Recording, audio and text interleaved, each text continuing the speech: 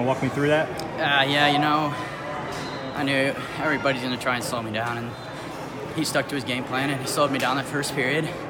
Didn't get to as many attacks as I'd like. Had a couple opportunities, didn't finish the way I wanted to, but you know, you got to fight through those. And I found a way to win. You know, so whatever. That takedown in the second period, that kind of opened things up for you a little bit? Yeah, you know, I knew, even though I wasn't getting to my attacks in that first period, I know I keep my hands heavy, you know, I keep my motion, I try to stay moving, so, you know, I knew he'd slow down. He did at districts the other week, and, you know, he wrestled me tough this time, that's props to him. Definitely. Okay, second year, second trip to the finals. How do you feel like you've been wrestling this week? You know, kind of sloppy. There's a lot of things I can touch up between tonight and tomorrow, and that'll definitely happen, you know.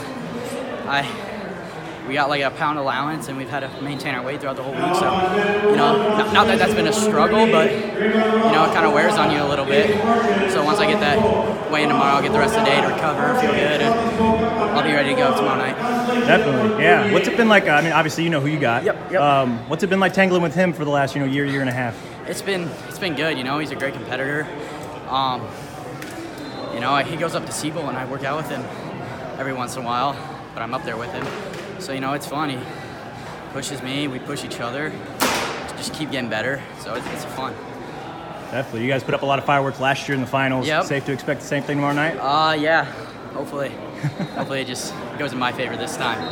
Definitely.